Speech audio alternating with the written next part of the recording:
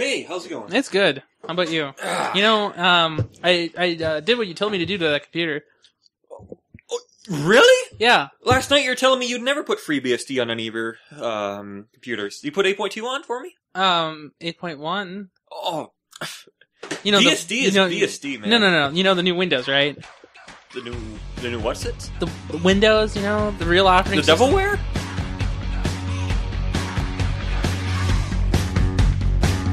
This is a Nexus special, episode 22, Build 2013, on Thursday, June 27th, 2013. And now, the not Devilware OS. This episode is hosted by Ryan Rampersad with Matthew Petschl.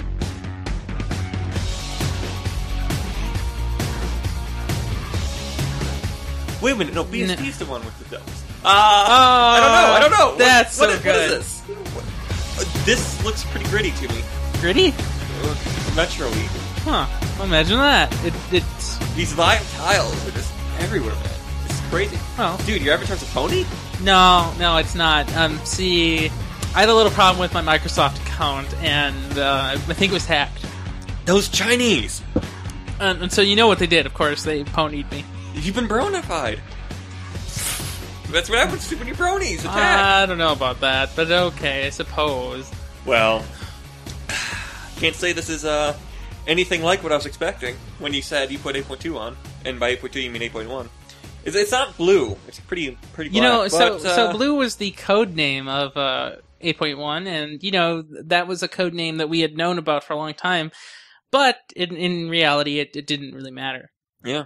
So we're running the preview release of Windows 8.1. Evaluation copy build 9431. Well, build, the conference was yesterday, actually. It's, a pretty interesting conference. I heard about it. It was all over Twitter. Yeah, it really was all over Twitter. I kind of contributed to that. Yeah, I mean, it happens. It wasn't as much as that WWDC. E3 and WWDC. Well, so the reason is, when I got to the feed, I got a few minutes late, because the streams weren't working, actually. So by the time I got in, 11 minutes had already elapsed. But everybody already left? No, I had only missed 11 minutes of Steve Ballmer walking and prancing around the stage as if he was riding a horse. That's pretty impressive. I didn't see it, so I don't know if it's true. I mean, it's just what I assumed. Steve Ballmer. Yeah, after the show, I'll show you this hilarious video of Kim Jong-un riding a horse backwards. But okay then. Well, so I watched part of it. Steve Ballmer is kind of weird.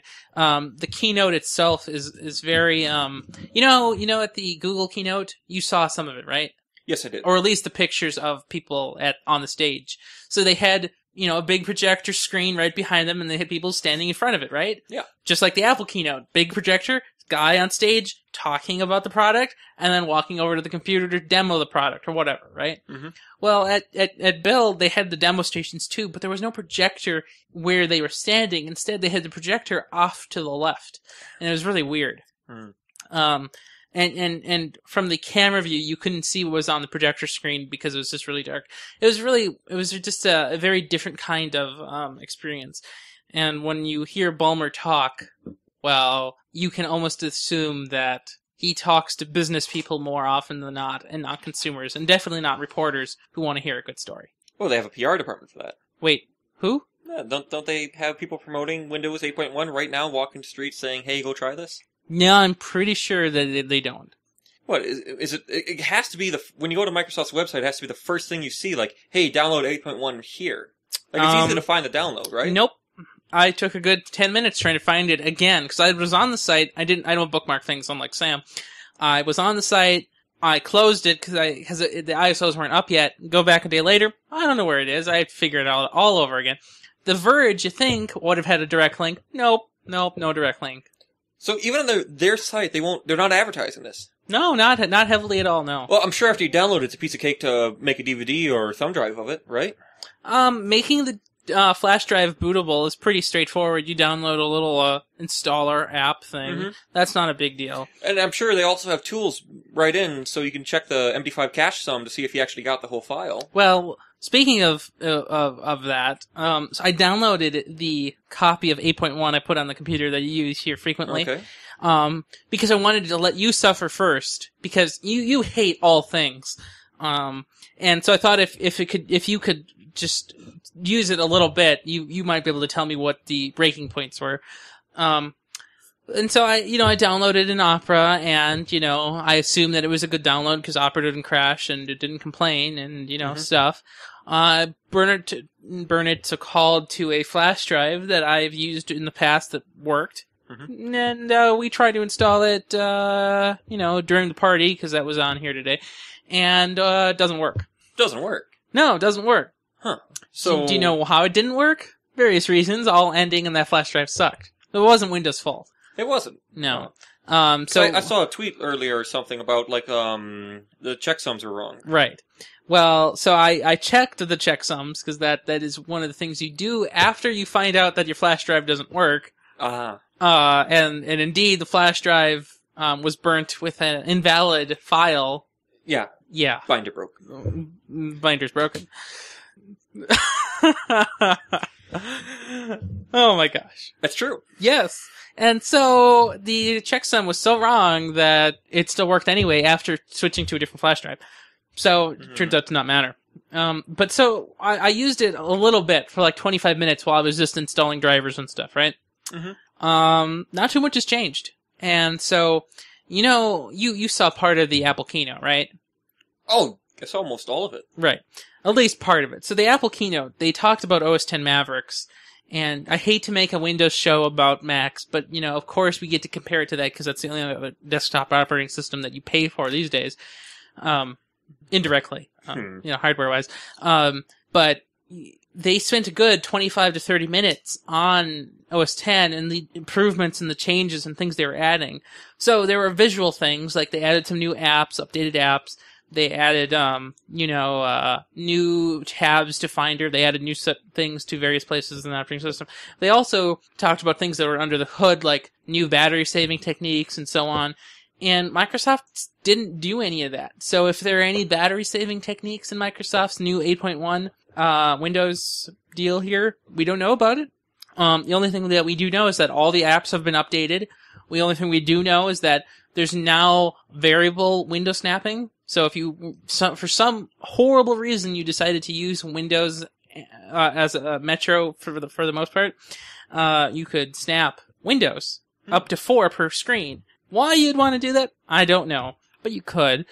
I'm using Metro right now because I'm just trying to build up my rage counter right now, and so I promptly started by deleting everything. Everything. It's nice. Well, before I've used 8. I used 8 before, and I have to uncheck. I have to just start deleting things one at a time. Mm-hmm. This I erased almost everything that was on there by default, with just sort of clicking at random and then hitting unpin everything. It's cool. You can do multiple things at once now. That sounds really nice. Yeah, and you can also it by default has 3 troughs or rows. So columns. Maybe? I don't know.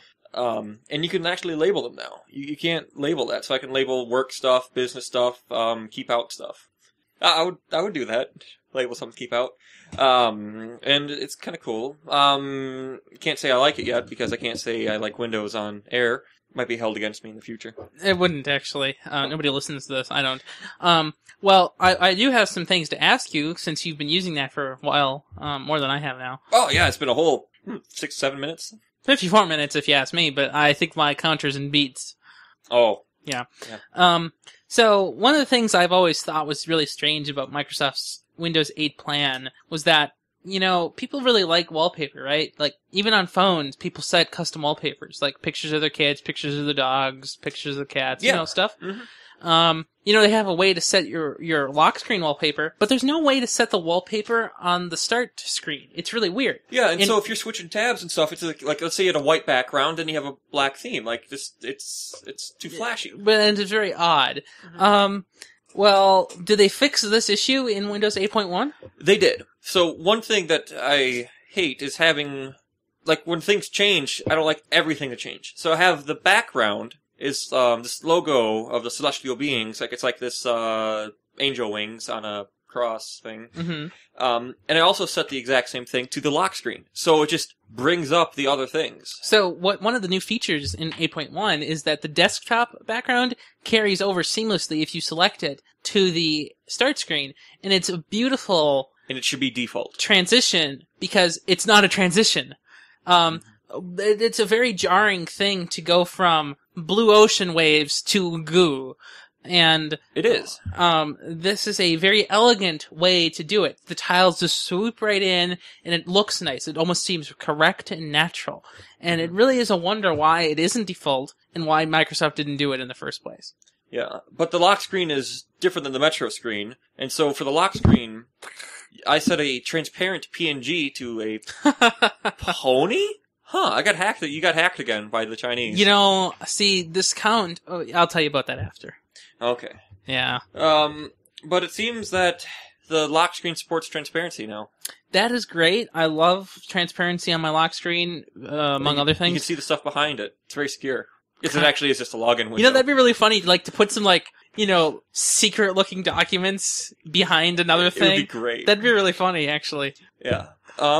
It's pretty fluid. It's pretty nice. Or, you could get a transparent PNG that says NSA, cut out right in front of the login button. Yeah, so are you familiar with Ingress? Yes. And so, on the Ingress site, they have all the fake, the Enlightened crap. Mm-hmm. All that. It looks real, but if you stop and actually look at it, it's crap. Yeah, I do know. It looks really great from a ways away. Yeah. I would do something like that. Mm-hmm. But, wow, this lock screen is pretty cool. So, have you noticed any other features? Whoa. Oh, I don't have the speakers hooked up yet, so we can't hear it, but I'm getting a call. Really? Some crazy guys trying to Skype me. Wait, I'm on the lock screen. How is he calling me? Did they have support with the lock screen? They Skype? did.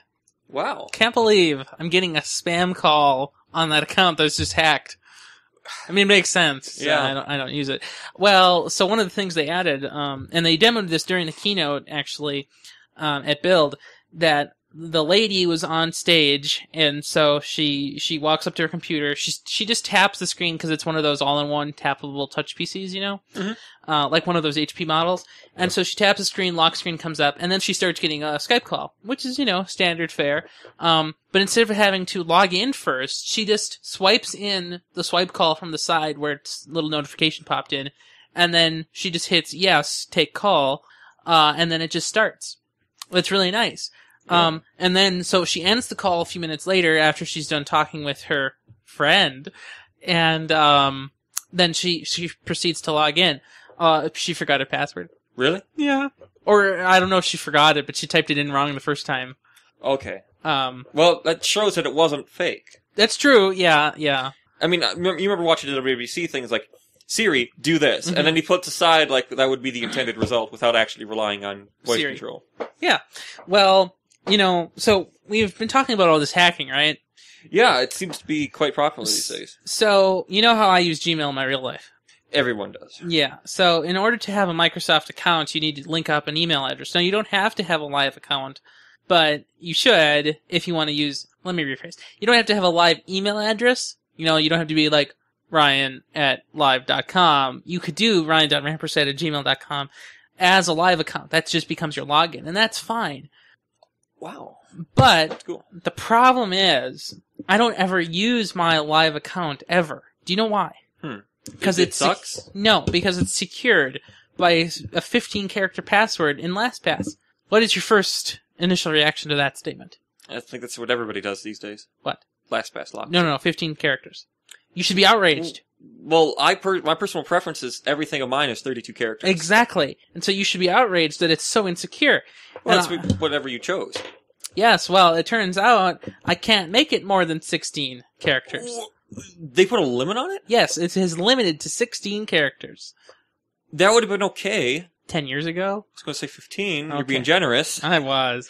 Microsoft is only 10 years behind to this. I don't know. I mean, I find that unacceptable practice. I mean, yeah, you might be right. I'm trying to live my life most securely as possible. Well, so it gets worse. So not only is it limited to 16 characters, it's the same password that I have to log in on that machine now every time. So, as I mentioned, the username for that account is ryan.rampersad@gmail.com, and the password is a little admin44, which is the standard universal password. That's it for every computer in the house.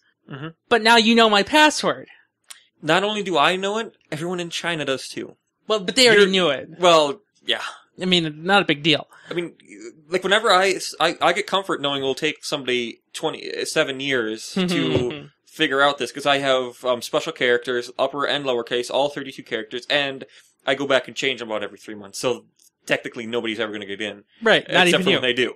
Well, don't worry about that. Well, I use the grid thing too. Oh, gosh, that's a travesty. But that's why the Chinese target them so much, because it's 16 characters. That's right, exactly. That's they're so asking low. for it. Yeah, I know. None of my Gmail passwords are that short. Yeah. Yeah. So it's a very strange thing. But so let me ask you. You're familiar with using Macs a little bit, right? Yes. I mean, not a lot, but a little bit. I've used them. So you've heard of Tiger. you've heard of this thing called the App Store?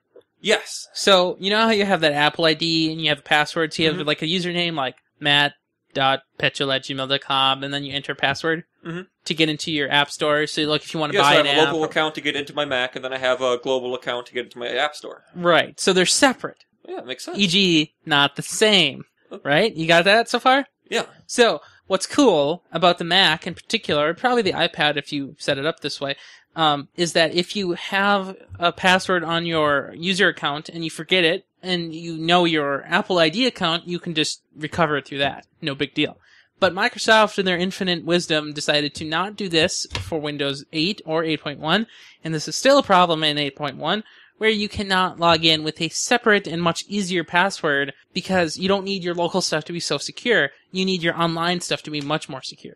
I suppose it's true. I mean, I don't need to enter my 32 password every time I come into the room. I should be able just to enter my, 10-digit password that I just remember. And what you really should be doing is just taking your YubiKey with you and just sticking it in. And if my phone should have Bluetooth support, and it does, but that computer doesn't. But if it did, it should just recognize that my phone's nearby and just log me in. Yeah. That's actually a really cool idea. I should get in and do that. Well, go ahead and patent it right now. I'm sure that's patented already. I mean, I should just implement it. Try it again. Why? Well, you can patent anything. Wait, now, should I patent the life-saving cure for red carcass disease? I think you should do that. But don't give away everything in your patent. Even if you have the full cure, just patent the half cure. Okay. And then 7 years later, do it patent again. the rest of it. Right. Okay. Yeah. So, let's talk about the desktop. Yeah. Wait a minute. So, I'm so used to 7, because I've used 8 a few times, but when I switched to the desktop because I was just messing with the Metro. There's a start button. Yeah, there's a start button. What does the start button do? If I click it, it brings me right back to Metro. Yeah. That's crazy. That's weird. Isn't that weird? Oh, if I right click it, it looks like I have everything. Task Manager, Control Panel, yeah, just like Event now. Viewer, yeah. Power Options. But it's much clearer that it does something. Like there's a button there.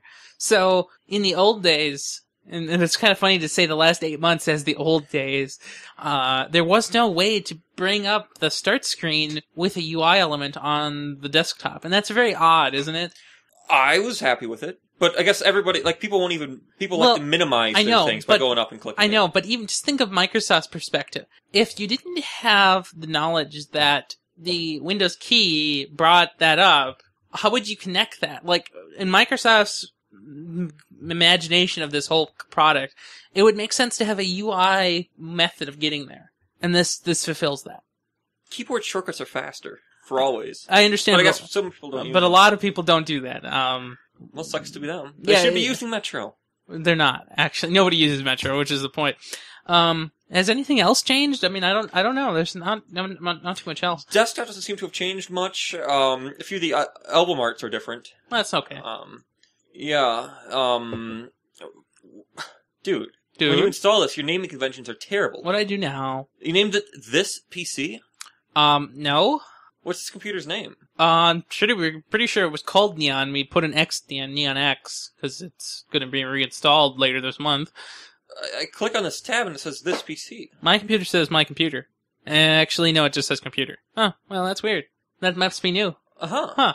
There's no... Computer. Weird. It's This PC. It's This PC. Maybe that makes sense in a way. Microsoft was trying to break down the barriers between sharing media locally and externally. So, like if you had an Xbox One, for example... Well, I guess because right below it is... Right above its home group, right below it is... Network. Yeah. Yeah, so maybe that makes sense to distinguish computer as This PC. Yeah, maybe that makes a lot of sense. Yeah. So, they have the 4 options. They have the favorite, SkyDrive, home group, This PC, plus a 5th one. SkyDrive? Yeah, it's actually before my documents, your local documents. It's interesting. They're pushing it, it seems. You have nothing in your SkyDrive, makes sense. The hackers deleted it all. Figures. They had to repopulate it. Man, I had a lot of good pictures there. Well, in a few days, you're probably going to have some incriminating evidence, too. NSA will get there first. Yeah. Yeah. At the Build conference, and I didn't stay for all of it because I had to go, but one of the things that they talked about was the idea of a refined blend. Ballmer was talking about this. He called 8.1 a refined blend of what 8 was. Do you think the minor changes here, merit that kind of praise? Yes. Good. I'm glad we got there. Yeah, I don't hate it as much. I won't use this as my designated operating system, but I don't have much to complain about. Well, I mean, so bring up all your apps right now. Like you're in the Metro screen right now. Hold on. This is all apps. Yeah. So how did you bring that up? Oh crap. So I have to right click and go to all apps. There's some secret way with the mouse, but I don't know what it is.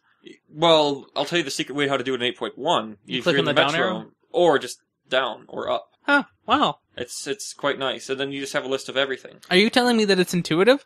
It pretty much is. So It shows you all apps by publisher. So yeah. I have one thing from Google right now. So there's a Google Chrome one. Yep. And then there's everything signed by the Windows accessories things from the Windows team. So what a good test would be install something that has an uninstaller and see if search would bring the uninstaller first. I would have to do that off screen because that would take some time. I know. Yeah.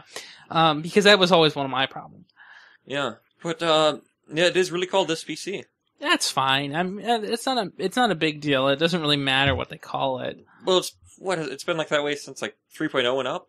Well, it's been called My Computer until Vista, but it's been called Computer, I believe, since 7. But it was never This PC. No, I don't believe it's ever been This PC. Although that could just be a remnant of the beta that we're using. Oh here. yes, because this is it's not official. Yeah, so I mean, it could change.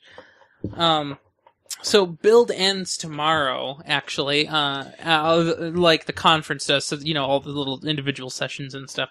But, they didn't say anything about Windows Phone, which is kind of weird. I did notice how the big convention was just for Windows 8.1 and a few apps. Yeah, so apps were highlighted. They came out with a bunch of new APIs. They're obviously coming out with Visual Studio 2013, which, of course, brings those new APIs. They didn't really talk too much about RT, which is also very odd. RT does get a beta, so if you had an RT tablet, you could run it on it if you, for some reason, wanted to. Nothing has changed that you wouldn't expect to be. So all the things that we mentioned here are also there, but there's nothing different. It's a very weird thing. So it just feels unfulfilling that they had this big conference, but nothing like, gosh, Microsoft did something right for a change. You know what I mean? Well, I don't know. I didn't see the Build keynote, but I just looking at all the stuff.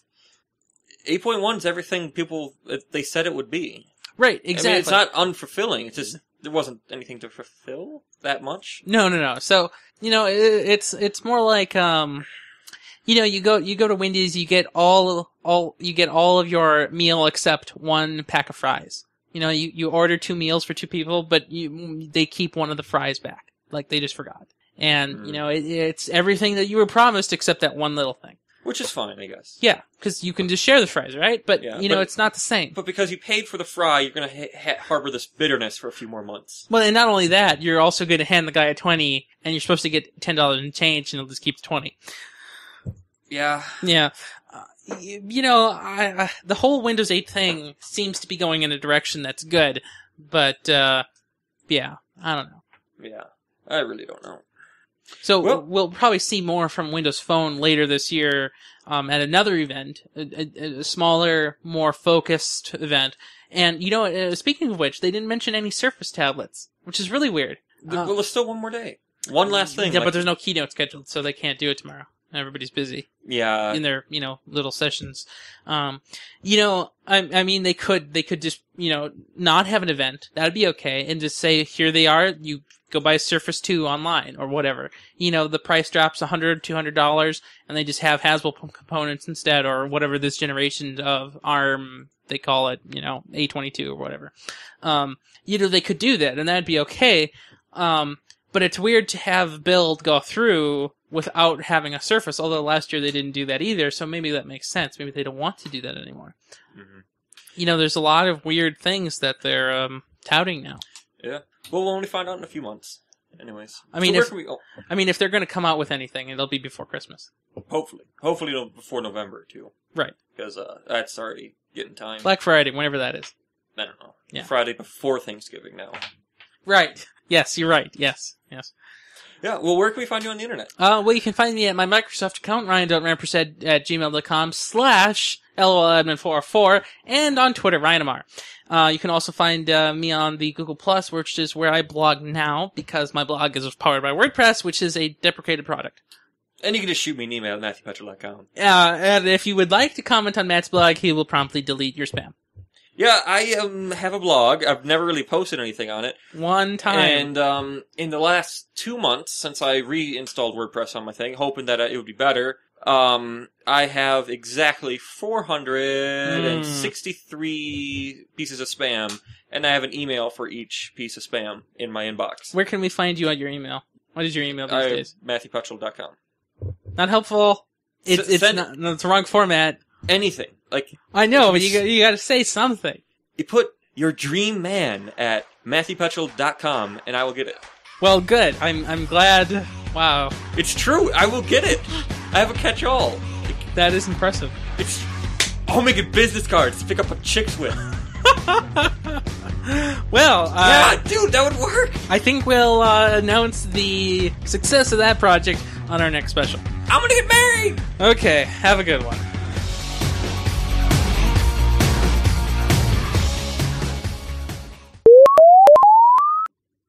Okay. So he'll bring it back someday. That's probably fine.